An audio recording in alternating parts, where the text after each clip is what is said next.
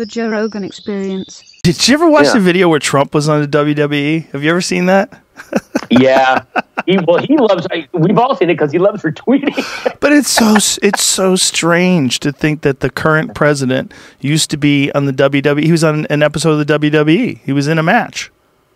When he pardoned Blagojevich, the former host of a game show, just became president and pardoned one of his former contestants. That's Yes.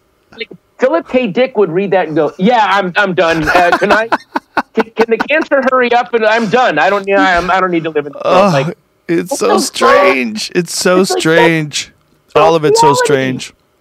My most conspiratorial thoughts are that this is AI, and that AI is slowly bringing us deeper and deeper into the hive, into the matrix. And the way they're doing it is by disconnecting us from each other, making social distancing the norm, cover your face with a mask, don't touch anything, everything you're going to do virtually, and slowly but surely it's going to lead to this new way of life where you're no longer at risk by going out there and making yourself susceptible to all these biological nasties. You're going to stay home and you're going to plug in.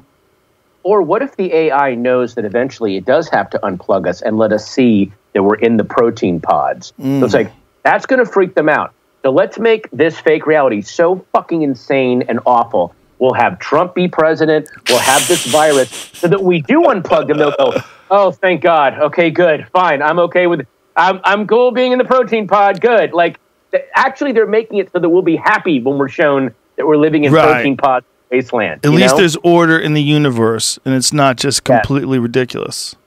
I mean, I've had those arguments with people about there's a very strong case to be made for Cypher's character in The Matrix of like, no, plug me the fuck back into this. Hang on.